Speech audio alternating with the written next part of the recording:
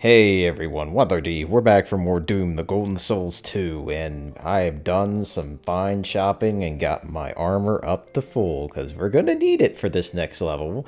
This next level is something I skirted around earlier because, well, you'll see soon enough. It's Groovy Grotto. Oh boy. Let's get started. You bring a light? No. Yeah, the level starts off incredibly dark, and this is with 40 brightness added to it. So let's change this to True Color Software Renderer, because you're gonna need it considering the walls are incredibly pitch black and the enemies are already hard to see. Like, you can barely see this killer plant from a distance. And you're going to need all the help you can get, because this level is not easy. Not even because of the enemy presence, like, having the advantage over you. It's more of the level is freaking hard. And that you will probably die a couple of times. At least I know I did plenty of times in my run through this level. The good news is that you'll have all the advantages of pre-knowledge, and that you'll know when the enemies are going to try to sneak up on you, like this red plant being put in a nice cramped spot, getting the jump on you when you drop down from a high cliff and don't fall along the path. There is a good thing about this level, and it's a weapon.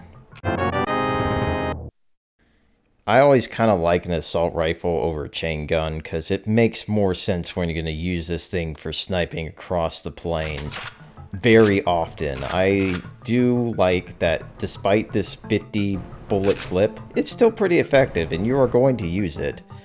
Oh no, Andy, you're doing this already. We aren't even past level 3 yet, and you're throwing this at us. Save state, because we haven't gotten to the checkpoint yet, and we're already getting threatened from death from above and below. Jeez.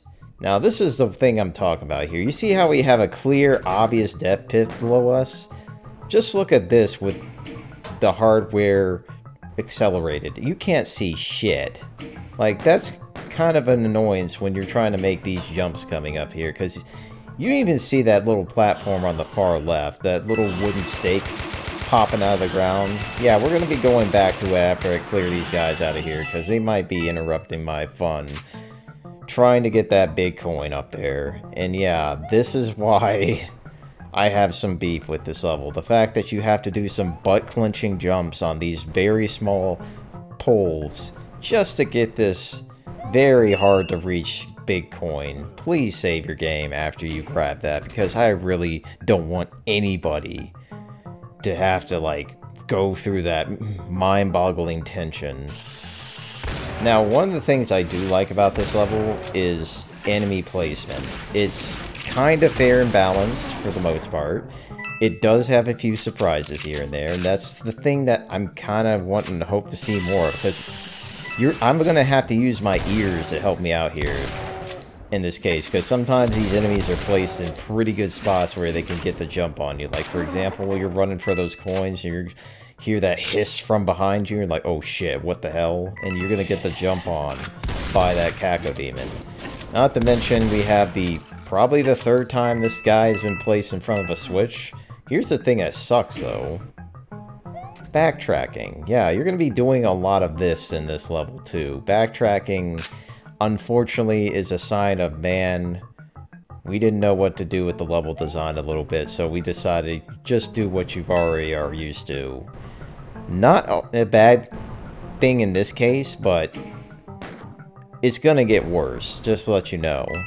And this is where the crushers get mean. You see these coins? Please stop when you pick them up, because there's another one to greet you, and I am not going to spoil the secret of what happens when you get underneath said crushers, because if you are aware of Doom 2, the crushers in that can either be slow and agonizingly deadly, or fast and, oh, I'm still alive, but I feel like an accordion right now. And yes, that is actually a ledge above me. Yeah, this is one way you can check to see if it is, but just be careful. Try to look before you leap if you aren't sure or confused at all, because I certainly was there.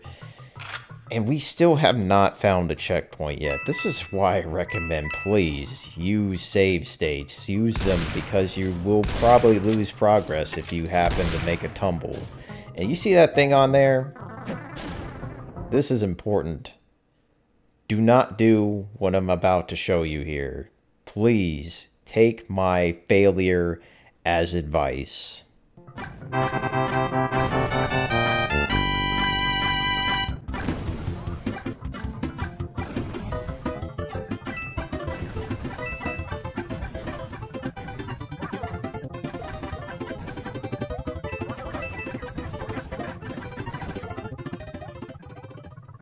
Yeah, the fact that I wasted one of the most powerful power-ups ever, shameful. So I had to reload and promptly teach you that these do kill you instantly if you get underneath them. So be careful around the crushers. So Fire Fist, this is basically what happens if Doomguy became Fire Doomguy. Deadly fireballs will rain upon your foes, and it's like a berserk with a projectile that arches. The only thing you have to worry about is when you're trying to snipe something from a distance. That's the problem with this weapon, is that it's not very good for sniping, but when it comes to killing, you already saw the impact of those fireballs upon those Caco demons. Instant tomato sauce. Problem is that there is a limited time offer with this power-up, understandably, and damn it. Yeah, there's a nice little jumping section that will throw you right back to a point where you can get killed by these if you reload your save, so be careful in this section.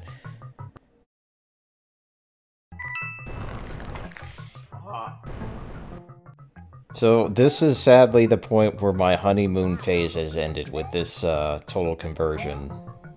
Checkpoint! The charm is getting blotted out by the freaking darkness of this level. We'll talk about his ass later. That's a new snippet. We don't need to talk about something that's already dead. But here's just an example of how much power this damn... You see that freaking... that demon went from here to across the room in one shot. That's all you need to know about how powerful this is. And if you're not convinced at the power of the Fire Fist, look at that freaking Hell Knight. That's not a Hell Knight anymore. That's a dead thing in the corner. So my golden advice, don't waste time when you are on fire, because you will basically kick everything's ass in your way while you have it on. Unfortunately, we get greeted with another switch attached to a dead end. But before we do some backtracking, there's something I'm hearing to the left. Aw, damn it. Yeah, that's another big-ass coin, and I'm gonna save state for the love of God. Please do not jump over here. Run for dear life, because if there's one thing you should know about Doomguy, acceleration is key to success here, because if you happen to bump your head on this crushing ceiling and lose your momentum, you're going to find yourself never doing this. You will never make it out of this cave in one piece. Now let's do some backtracking, because the level demands it from the player. I would really hope to see in the future to like consider maybe a way to warp back, or maybe like a nice lovely little exit that opens up once you're done. Did I mention you're going to be hating the living hell out of these enemies here? I mean, even with an assault rifle and hit scan at your advantage, they are still going to be god-awful things. All I can suggest is pelt them rapidly with bullets so they don't even have a chance to shoot their hard-to-see pellets in the darkness. Though I can't be all griping about snippets in these kind of levels, because there's far worse enemies they could have put in this level that could cause even more undue stress. Thankfully, we won't talk about it today, but it's probably going to happen sooner or later. I do like that you're going to be switching from your shotgun and your rifle, because sniping is not always the thing you want to do, and honestly, that's the only reason why I would recommend pulling out an assault rifle. We got a gate, and what's on our right? Ah, shit. Hello, Doom64. It's nice seeing you again, because this is a common situation in that game, where you just have a Hell Knight, a small-ass corridor, and a shotgun to fend them off with. I'm glad that Bat Andy is doing a good job making all the references count here, including the surprise gotcha moment with the frickin' red plant. I am so sick of these guys making a triumphant return and enemy placement maximum right now. Oh, thank God. Is that a flag? Good. Because flags in this level seem less like save points and more like, hey, you're making progress, you're not dying so much. Checkpoint! I highly recommend taking breathers at time, like just take the solace that you've gotten this far in this level, and then learn that this next section is where the level starts being a little less kind to. Like, you're thinking, oh, I'm safe, there's a wall here. Oh, shit. Yeah, there is no wall there, so I decided to snipe the living crap out of these damn killer plants and say, I'm done playing the whole peekaboo, I see you, shotgun shenanigans, and hello, Sniffet, I hear you. Good news is that when you have a rifle, I can just speed through this part, because I honestly don't think you have to question what's going to happen when an enemy can't even reach me with their fireballs. Yeah, it's basically, you win. Rifle rules when it comes to these long-distance situations, but this is where the level starts getting a little kind of lacking in ground to stand on, because that's one coin on a small ass pillar. I am saving my game for sure. And then you get to this point, you're like, wait, what? Where the hell am I supposed to go? Seriously? Yeah, you're supposed to jump towards that gate even though there's no space.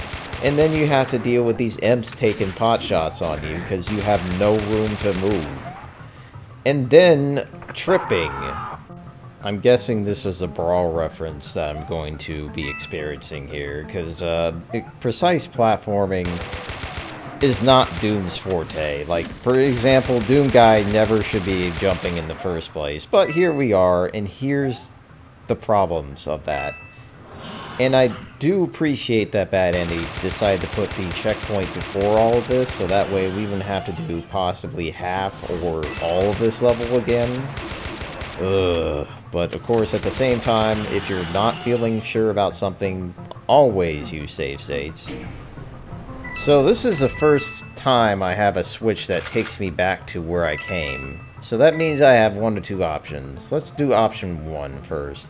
Option 1 is to go back through the section that you just did, because there's a gate that you passed, and that gate is now open. Thank you, game. I appreciate having a bit of applause to pick up those big-ass coins and not have to go through this level again for them. But we're not done. We have to do more backtracking, because the game demands it. But before we forget, remember that big door? Can't open it yet. We don't have a yellow skull key. Where is it? It's not in this level. I'll tell you that much. But what could this level possibly do to make things worse?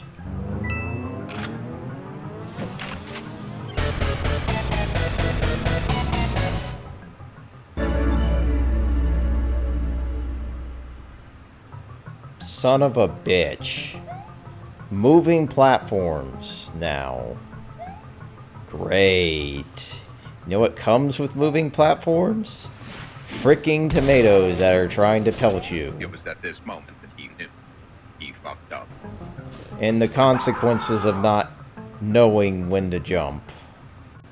My recommendation is to pull out your assault rifle right when you reach this spot and pelt the living hell out of these tomatoes, because you do not need to go try fighting these things while moving up and down over and over again, missing your shots. Just take them out on a stationary pillar.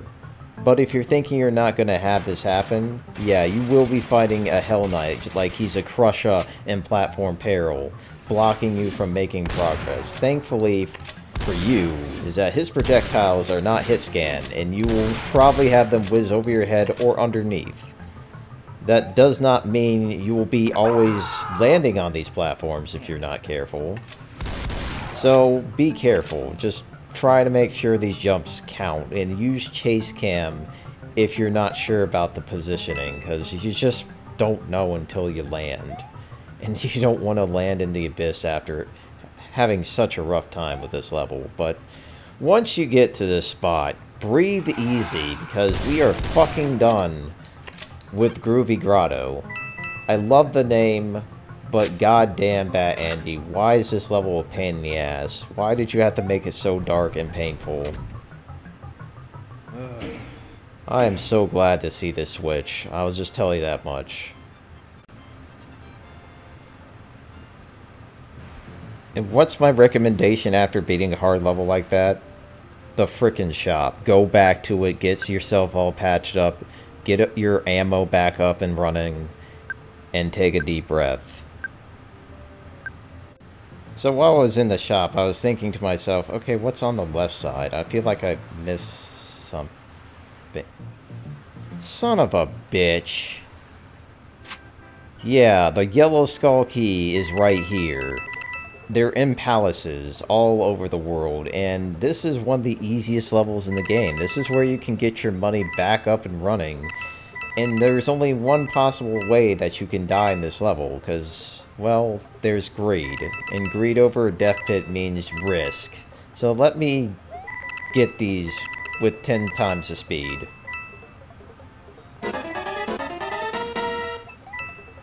Yeah, because we don't need to see me be a greedy little asshole. And here's our skull key. The skull key will open up doors throughout the levels. And honestly, it's a nice thing to have. But I will tell you one thing. F this door. A big heart, shotgun shells, and a clip. I wasted my time for this crap. So you know what? I think we're done talking about Doom to Golden Souls 2 for now. Next time, I think we're going to go to a more pleasant level. Thank you for watching, everyone. I hope you enjoyed this video. And next time, the Oriental Garden awaits. Have a great day. Adios.